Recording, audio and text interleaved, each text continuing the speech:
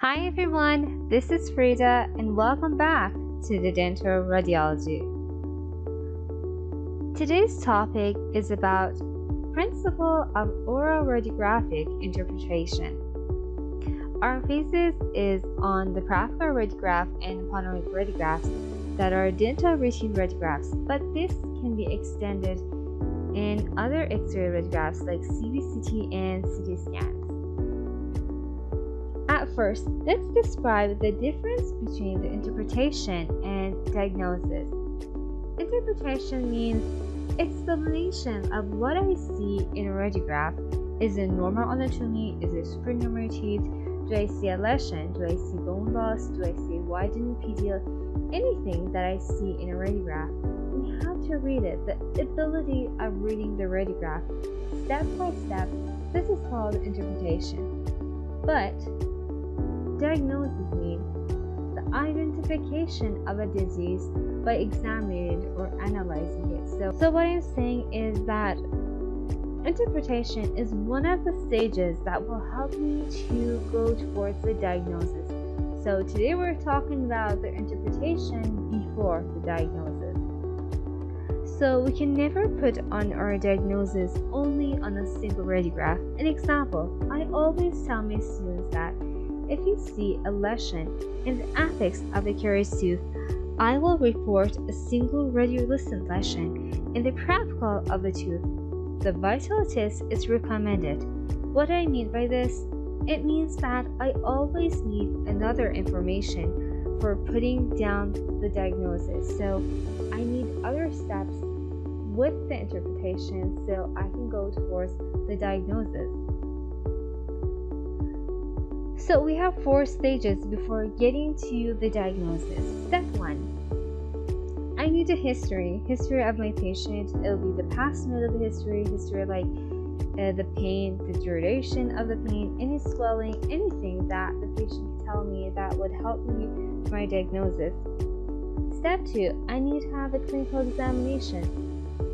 What should I check? Like I have to see examine all the oral cavity. I have to check for any caries, any swelling, color changes, palpation. I have to do the vitality test, and etc.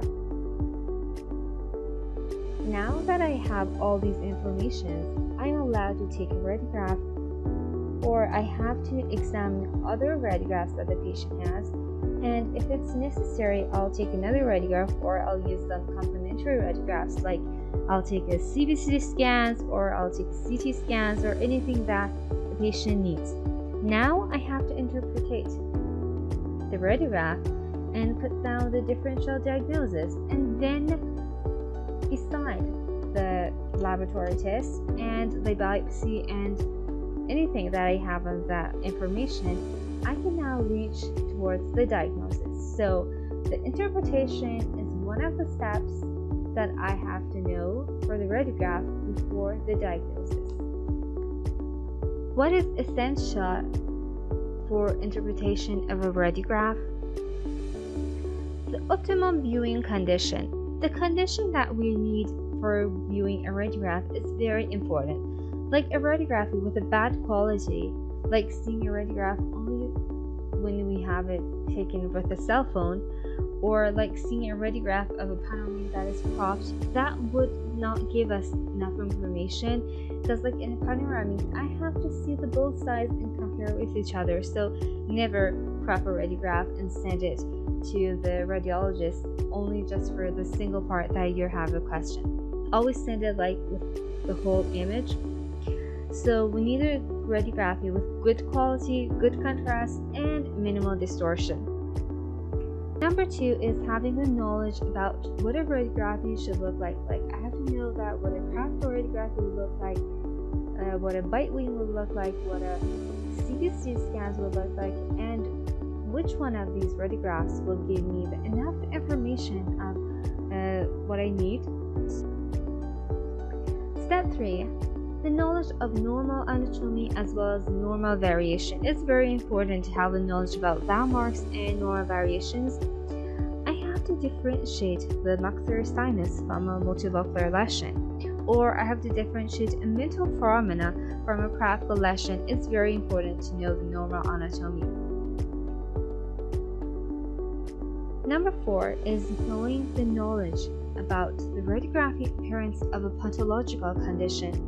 Like, I have to know what an OKC will look like, what a kyst will look like, what a malignancy tumor or what a benign tumor will look like. So it will give me enough knowledge about what I'm looking for. Like, malignancies would have a very destructive appearance and will destroy the bone. So it's very important to know what a pathological condition will have in a radiography.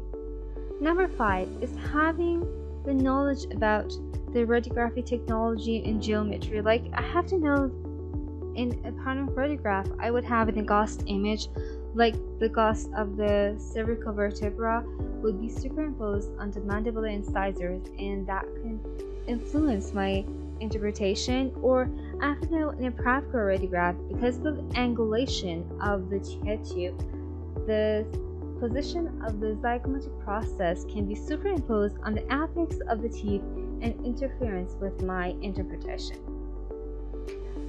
Okay, what is important in each radiograph? We always should examine the whole radiograph, not just the teeth, but anything we see in the radiograph. In the intraoral radiograph, we should look up for anything in that radiograph. Like in a periapical radiography, I have to look at the teeth, the periodontium, the bone structures, the adjacent structures, anything that I see in that field of view.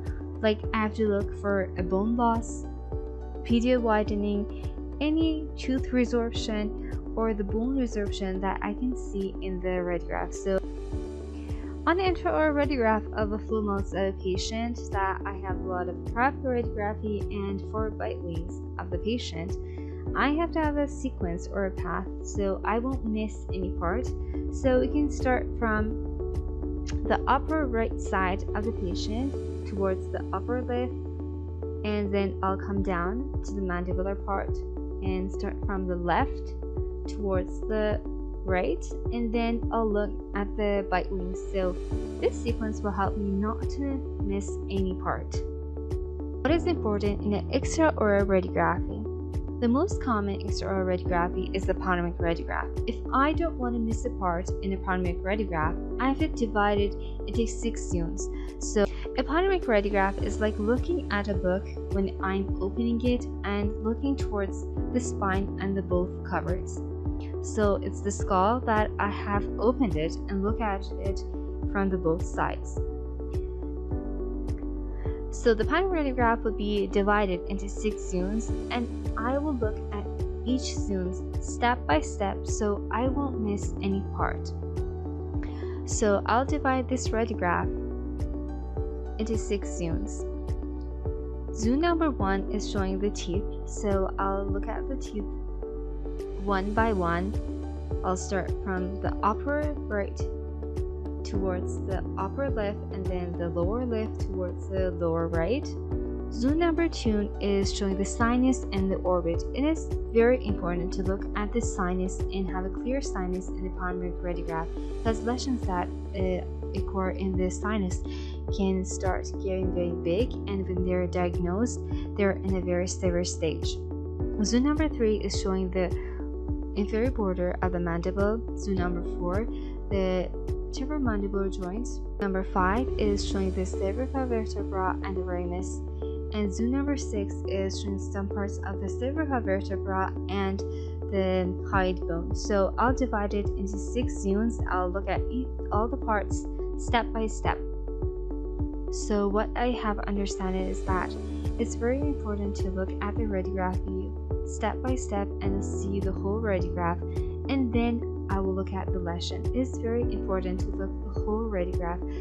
Some of the patients just come with a radiograph for a routine dental checkup, and there are a lot of diseases that can be diagnosed, and we would be the first doctor for diagnosing this disease in a patient, and we'll have the patient to have an early diagnosis. Okay, that was for today. Hope you enjoyed this video. Please subscribe and press the bell button for getting notifications for the next video. Have a good day.